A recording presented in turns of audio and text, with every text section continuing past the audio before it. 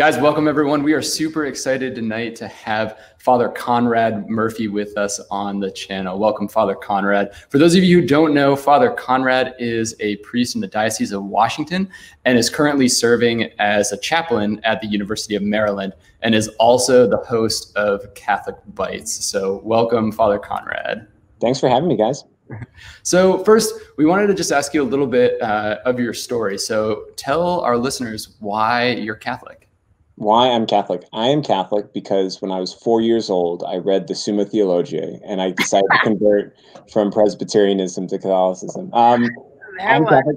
My mom was Presbyterian. My dad was Catholic, and I was baptized Presbyterian. But we became Catholic when I was 4, and grew up practicing the faith since then. And so that may be the proximate reason why, but the deeper reason why, of course, is because in the Catholic Church, that's where I've met Jesus Christ, and that's the place I want to stay, the place where I want to be, that being with him and receiving him in his sacraments and getting to know him more intimately and deeply leads me to stay in this beautiful place.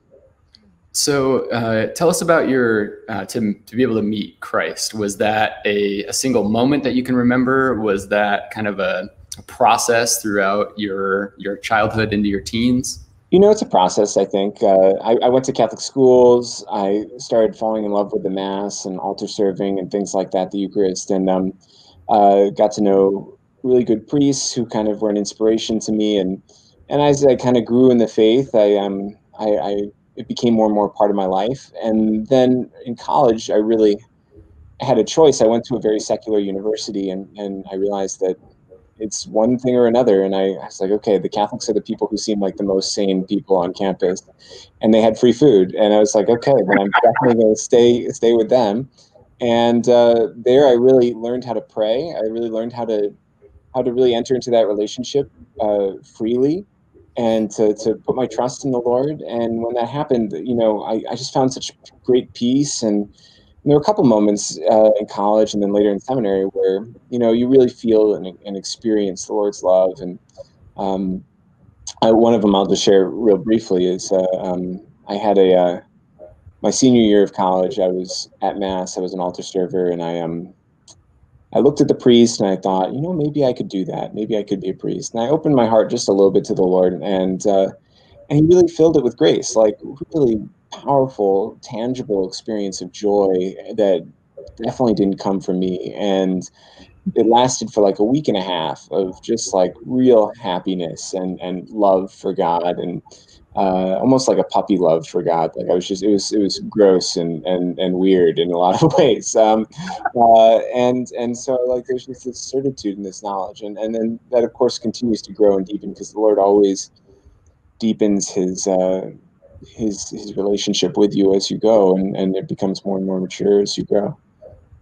So now, as a college chaplain, do you offer free food? Not right now, not because of COVID. So the college I went to, we modeled half of our programs off of the University of Maryland, where I am now. Like that, we stole all our ideas for them. So like we had Tuesday night dinner when I was in college, and that's because here at the Catholic Student Center we have Wednesday night dinner, and that's a huge deal. I mean, right now we can't do it because of COVID restrictions and numbers restrictions. But last year they were getting 200 to 300 students a week for Mass and Wednesday night dinner. So much so that we have to do renovation to fit more space in here because there's so many students going here. This is one of the more Catholic colleges in Maryland, believe it or not, and probably has more vocations than even Catholic University does. So it's a pretty cool place to be. That's awesome. Although we will definitely pray for the ability for free food. We think that is an evangelization. Oh, yeah. Whether it's college or young adults, that is such a critical good. I think we've brought more people to our Bible studies through just offering food than really anything else.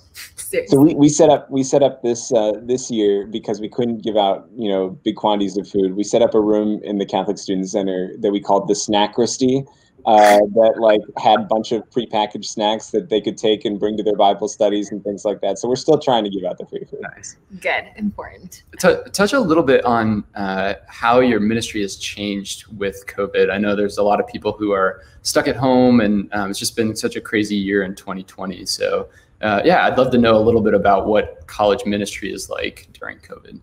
Yeah, well, I mean, it's unique, but there are a lot fewer people here than we normally would have, and we're limited in terms of numbers of people who can come to Mass. Right now, we're limited to 45 people a Mass, but the students are really clamoring for community, and more so than they were before, because they just lack that ability. They're not living in the dorms. They feel isolated. A lot of them are at home, and so our Bible study numbers have been growing over COVID.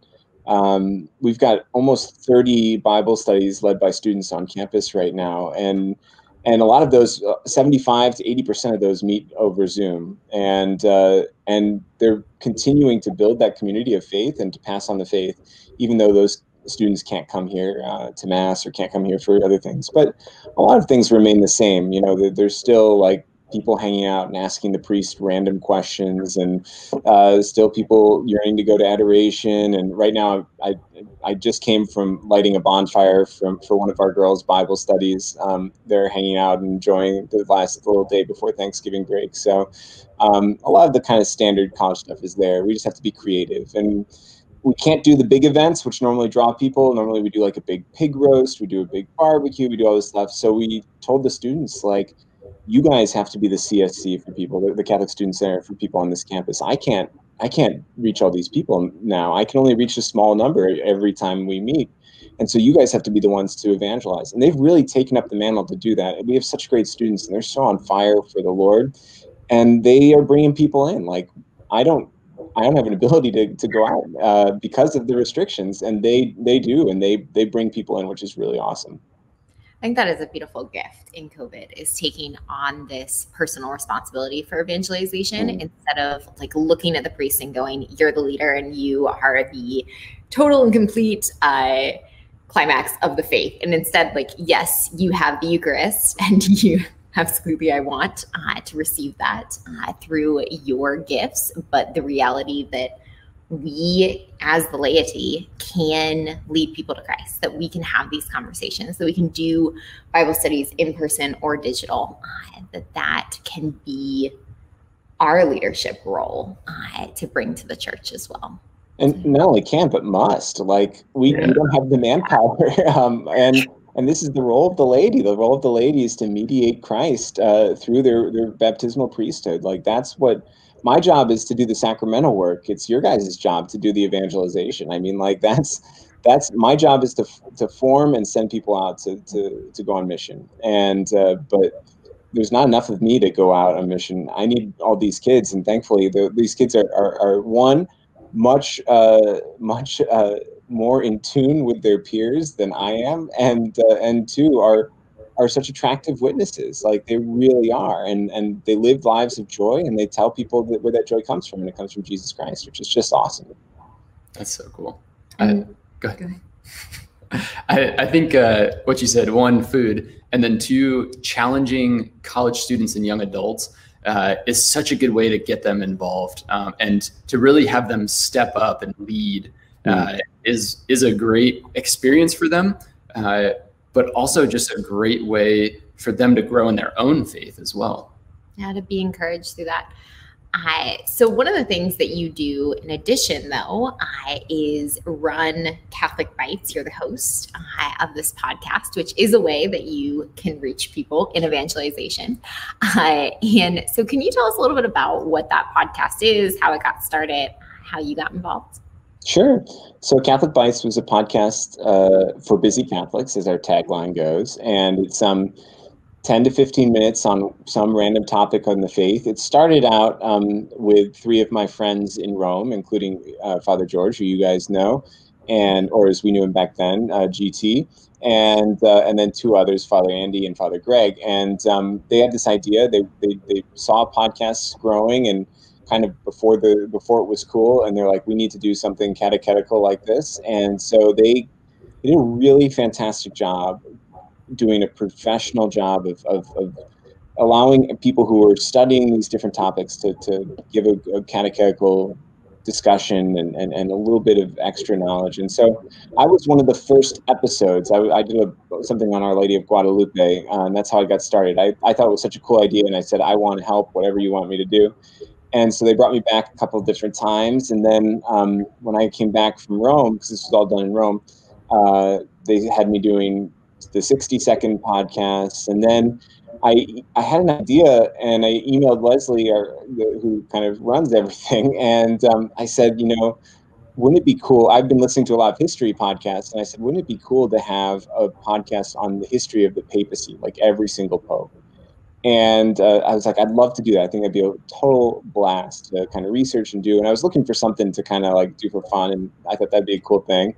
And so she said, yeah, sounds good. So we started about 2.5, 3 years ago.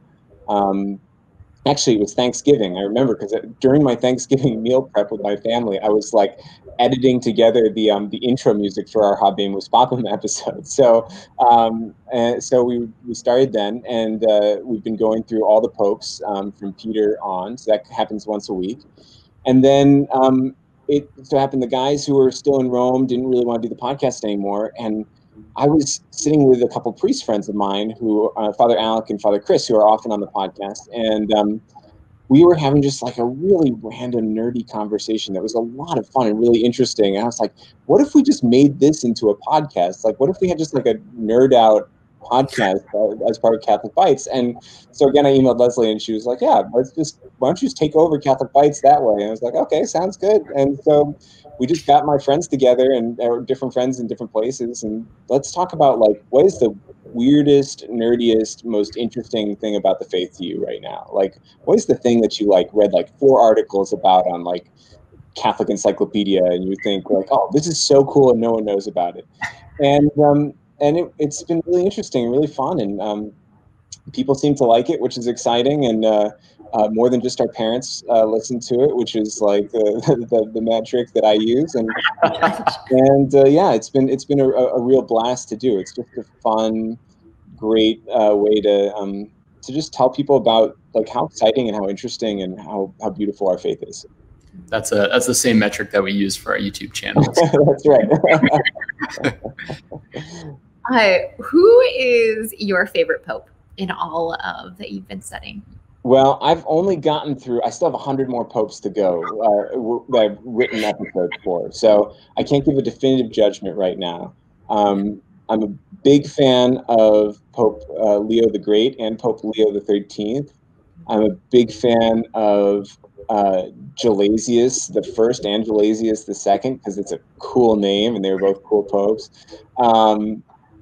Oh gosh, Urban II and Victor III, or Victor II maybe. I can't remember which one he was, what number he was. Those were really awesome. Like the reforming popes in the Gregorian Reformation around the 11th century, which our podcast is just now kind of getting into, are super awesome. They're so cool. But like, it was just a bunch of like holy monks who reformed the church after the Dark Ages, and it was like 10 of them, 10 guys who really believed in the faith and really wanted to see it flourish, and they inspired the entire church to bring about this new reformation of holiness, and those popes were so legit. They were really cool. So it's hard to choose. I mean, they're a lot of fun, and every time I read about, like, I still am a big fan of Pope Hormisdas, because he has a weird Persian name and he healed 2 schisms in the church, not 1 but 2. So there's some really cool popes out there that are weird and obscure that you've never heard of. Like John Paul's awesome, but like Hormisdas, I mean, he's pretty cool too. So we often go as far as our own memories, which I think is such a good aspect for you to bring in that history, because we're like, oh, in the last 5 years this is where we've seen the struggle, or this is where like the church is failing me, but like we have to realize that it's lasted through 2,000 years of multiple schisms in a single papacy. Well, there's this line in G.K. Chesterton's biography of St. Francis where he talks about how old the church was at the time of St. Francis. And we think of St. Francis as being like really a long time ago, right? You know, he was walking around with robes and like medieval Assisi, and yet, like, I haven't even gotten to St. Francis yet, and I've gone through over 170 popes. So, you know, like, it's like the church is really old, and you don't realize it until you get through those sections that are like the 800s that you never talk about in your class, right?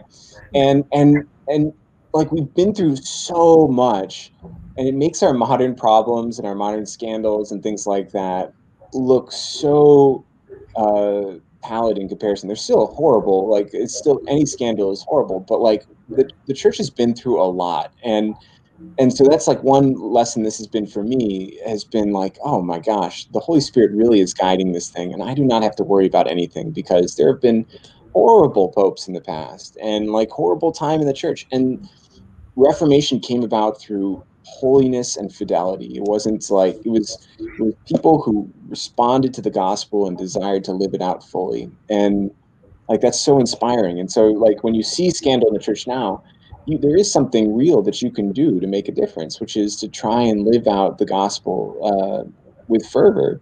And that's what solved those problems in the past and will solve our problems in the future. Well, speaking of living out the gospel in your life, we are big fans of teaching people to build habits. So we've done a YouTube episode on that. But whenever I meet someone like you, I really like to ask, what are some habits that you've developed that help you grow in holiness? Maybe just something in your daily routine that maybe our listeners would be interested in.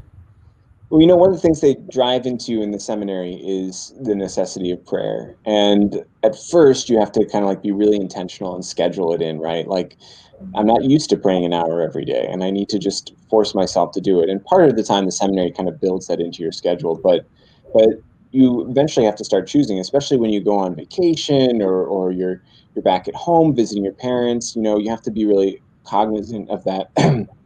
And now kind of, you know, it's still not perfect, but like, that just is part of my day. Like, it's just a habitual part of my day, and I can't live without it. And of course, like, I don't worry about missing my time in prayer, because I know it's got to happen, you know. And so I don't have to schedule it per se, but I know, like, okay, this is what is a mainstay and a must. Before I go to bed, I have to have prayed and spent my time with the Lord, and when that fits in different things like that, becomes habitual as well. So I guess that's one thing, like having a habit of prayer, like it becomes so a part of you. Because like, right, a habit is something, it's a stable disposition to do the good, you know. So it's something that becomes a part of who you are and enables you to live beautifully and well and with creativity. And I think that's one of the things seminary kind of drove into me, is that habit of regular daily prayer. I think that that's such an important thing, that in both of our vocations, like, that is something. Drew and I just did a series on prayer and the importance, and it's just being drilled into me all the more. Like, you have to have a daily prayer life. Like, that in and of itself is so critical to having a relationship with Christ, and to be able to evangelize, to be able to love. Like, you cannot love what you do not know, is kind of a teaching of St. Thomas Aquinas. And this idea that regardless of our vocation, regardless of if we are a priest or married or parents or single or young adult, like, it is a critical element. And I think we have seen that grow over time. Like, I'm not going to say it's been easy and that every day has been perfect. But this reality, we just had our third, and both of us looked at each other and we said the biggest difference after the birth of our third was that it didn't knock our prayer life off. Significantly. Like, I just remember after our first, we were like, when do you pray? Like, there's like overwhelmed, and like everything was terrible.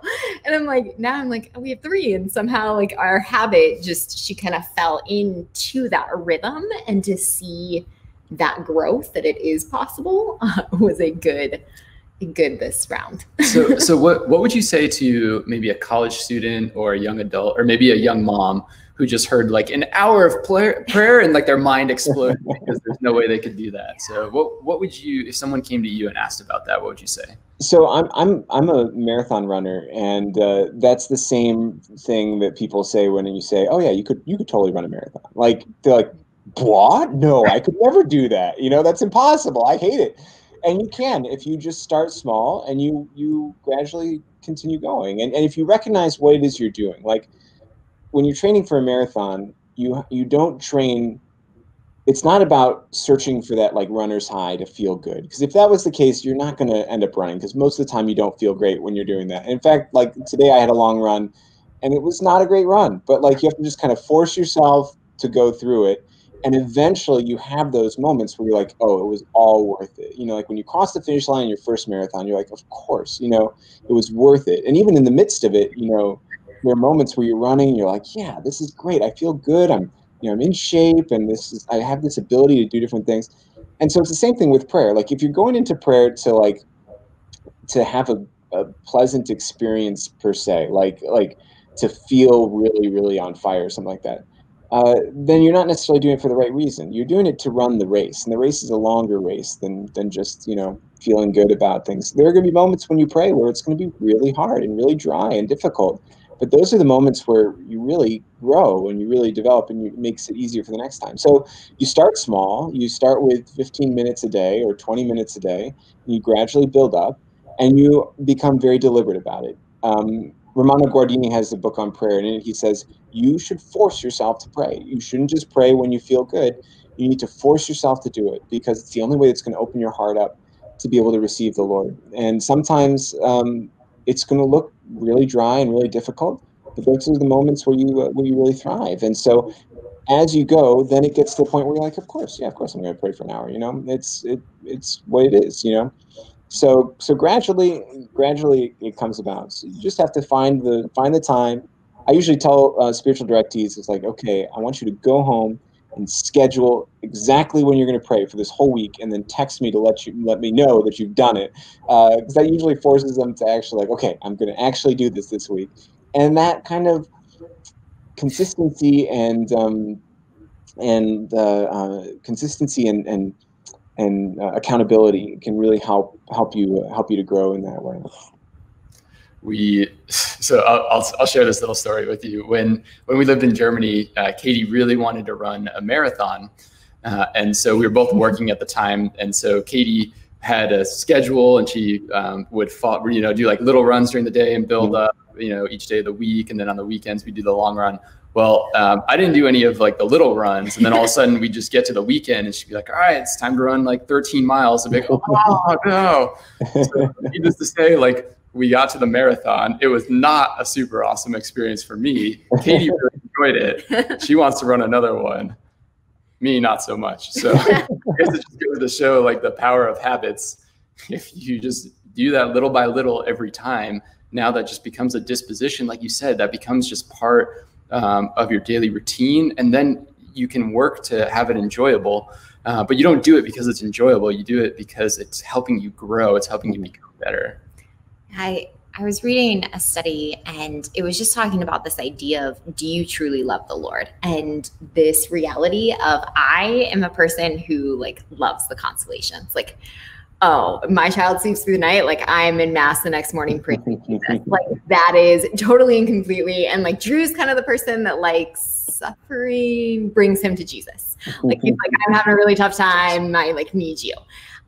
And so for me, when it's not a constellation, like realizing that I am still going to go there, and that am I willing to pray? Am I willing to spend time with the Lord because I love him? Even if I'm not getting a gift, like do I love the gift or do I love the Lord? And realizing that I want to go to prayer just for the Lord, not necessarily because of what he gave me or will. Exactly. Yeah. Well, so if there were maybe one of your spiritual directees or someone that came to you asking for, hey, do you have any resources on prayer. At Catholic Link, we really like to provide resources for the new evangelization. So are there any good book recommendations or video series, or obviously Catholic Bytes Podcast? Plug for there. But I don't know, what would you suggest for people? So we did this year, because we realized that prayer was going to have to be a big theme of our year with everyone so separate and disparate. We did a Bible study using Jacques Philippe's book, Time for God. I think that book is the easiest and best guide for how to pray. And it's short and it's simple, and yet every sentence is so deep and so powerful. So I would recommend that. I give that out like candy. In fact, we bought hundreds of them to give to our students, and it's been really beautiful. It's helped so many of them in very real and concrete ways to learn how to pray more deeply. So I think Jacques Philippe is really good. There's a couple others that are kind of the classics, like Louis Bouillet has the Introduction to the Spiritual Life, and so does I don't know. There's a bunch of others along that same genre. I mentioned Romano Guardini, and a couple. Trying to think of some others, like Difficulties in Mental Prayer by Don Eugene Boylan, or there's a number of books. Basically, you can get all the books you want, and you just got to find the ones that kind of speak to you. I think for modern busy people, Jacques Philippe is the best, and he's got a couple books on prayer, but that one, Time for God, is especially really, really good. And then, I think it's helpful to meet with someone or to talk to someone that has done it before. That it's not just kind of an intellectual exercise, but you'd like, oh, who do I know in my life who really prays well, and how do I learn from them and get mentored by them, and having a friend who's going through it with you. Maybe we're going to try and pray together. We have a group on our campus called Fight Club. It's a men's ministry for men who are trying to fight the addictions to pornography and masturbation. But it's also a group that has men learning to pray together, and it's incredibly successful, incredibly beautiful. And these guys are learning how to enter more deeply into prayer together, and that camaraderie and fraternity helps them to keep themselves motivated and to keep going. They've got their plans for how they're going to pray, their plans for how they're going to fight temptation, and it's really awesome. And it helps free these guys to have a really fruitful relationship with the Lord and with women and with themselves. And so having someone that can help you. And then, of course, as you're growing in prayer, it's always very helpful to have a spiritual director to help run things by and kind of give you a little bit more insight into what the Holy Spirit might be doing in prayer. But I would start with Jacques Philippe. I mean, Father Philippe is just amazing, and I didn't read anything by him until last year. I can't believe it. I was like, how did I miss this? It's so good. I always thought, oh, he's probably just some pop theologian kind of guy. And then I read it and I was like, oh my gosh, every sentence is taking my breath away. It's fantastic. So you said that you have almost 30 Bible studies on campus. What kind of resources or topics are your students going through in their Bible studies? Yeah, so we have Focus, the Fellowship of Catholic University Students, and so we have 5 missionaries who help direct the Bible studies, and so they have lots of resources on Focus's website of different Bible studies you can go through, and so they go through their kind of standard ones, and then we developed this Jacques Philippe Bible study for everyone to go through this year, because they all wanted something that they could do together, even though they're separate on different computers. They could all go through the same thing, so we developed that for them this year. But yeah, they pray with the scripture, and they're different kind of things that Focus provides that helps them kind of start with the basic stories of salvation and the basic story of the cross and how to enter into that and really help form them to go more deeply in their faith. Next question. This is a good one. So we've met quite a few young adults that were super involved in Focus in their college campus, or maybe the Newman Center or whatever they had. And now all of a sudden they graduate and they get out into the real world. And now they find that it's tough to find a place in their parish. There's no other young adults that are around them. What do you give? What kind of type of advice do you give to your seniors who are about to graduate and kind of head out into the parishes? Yeah, well, this is my first year here, so I haven't done it yet. They haven't graduated yet, but I have worked with students in the past. so there's a couple things. One is you have to be intentional. And when you're in college, you can just kind of fall into something like this. There's free food. I go there. I just happen to hang out. All my friends happen to be Catholic. I just happens to kind of like, this is where I hang out. This is my place. And that's just like not feasible in the quote unquote adult world. So you need an intentionality. Just like when you graduate from college or from high school, you only keep the friends really that you're really intentional about maintaining. And so like there were a couple of friends of mine that when I graduated from college and I went to seminary, I was like, no, I need to call these people regularly because I want them to be a part of my life. And so you have to have an intentionality about it. You can't go into your life after college just kind of floating through things. And so that means looking for a place where you can have a community, where you can be fed and you can continue to have that fraternity and that sorority that kind of helps build up your own faith. But then the other thing is to be active. That's one of the things that I think we pride ourselves on here is that like our students go into the parishes and they like run a lot of stuff. Like my first assignment as a parish priest, as a parochial vicar, like it was all University of Maryland grads who ran everything in the parish because they'd been used to having this deep relationship with the Lord and this life of faith and this vibrant community, and they wanted to continue that. So do it. I think, most priests are gonna be like, yeah, do what you want. Like, yeah, we'll hop on board whatever you have. And there's a parish down the street from me that they have this, where they have this really intentional lay faithful, and like the pastor doesn't have to do anything. Like they organize the rosary groups, they organize the men's group, they organize all this stuff because they just want it. They're very intentional about it, and they intentionally live close to the church, and they intentionally live together, and they intentionally go over to each other's houses and pray with each other, and like you can do that. Just seek out the people that you can, and sometimes it's harder to find someone, so you got to be willing to sacrifice and maybe drive a little further or do something, but it's worth it to have that community. But it comes down to that intentionality. Like if you go out there and just say, okay, it's just all going to get handed to me, then it's not, and you're just going to kind of drift away slowly. But if you go out with a plan, like, okay, I'm going to find a place, I'm going to do something, I'm going to be with other people, you might not get it right away, but at least you're going to be on the road. I think that's, such an important point. We found more and more in this ministry that intentionality is almost the first step to anything. Like if you want to grow in your prayer life, you have to be intentional about it. If you want to have a better marriage, you have to be intentional about it. If you want to try to raise your kids in the faith, you have to be intentional about it. And so that's, such a good point for young adults to just go out there and just don't sit. Well, start by sitting in the pews, yes, but don't just sit in the pews, right? Yeah. And every priest that we've talked to, that we've gone up to, and to have just excited, active young adult, like priests are stoked to have that, or any of the people who are running the parish.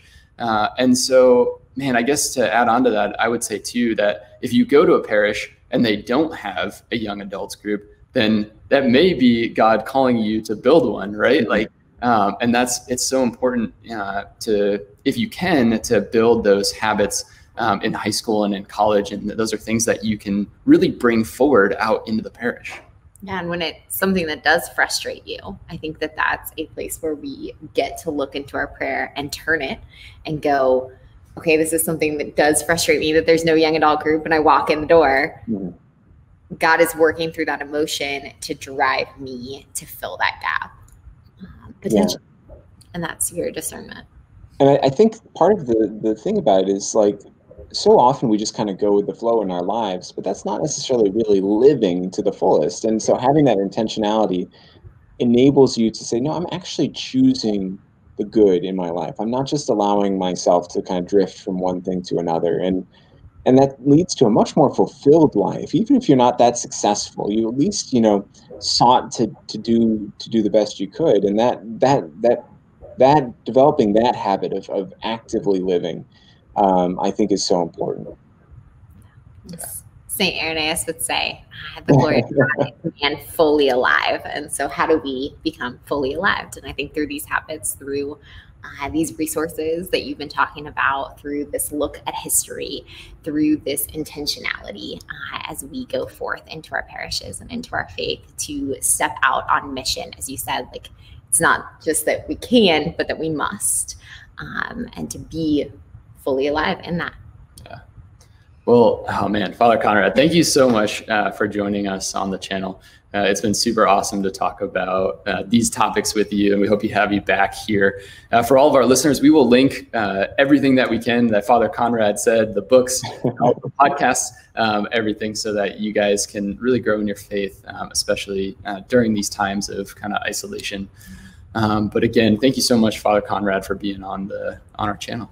Yeah, thanks for having me. And if I could just make a plug, you can go to CatholicBytesPodcast.com for our podcast. And if you want to learn more about the University of Maryland Catholic Student Center, go to CatholicTerps.org. We always need support and prayers. So please pray for our students especially. Awesome.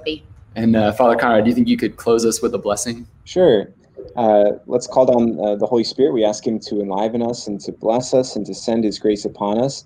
And may the blessing of Almighty God, the Father, the Son, and the Holy Spirit come down upon you and remain with you forever. Amen. Amen. Thank you.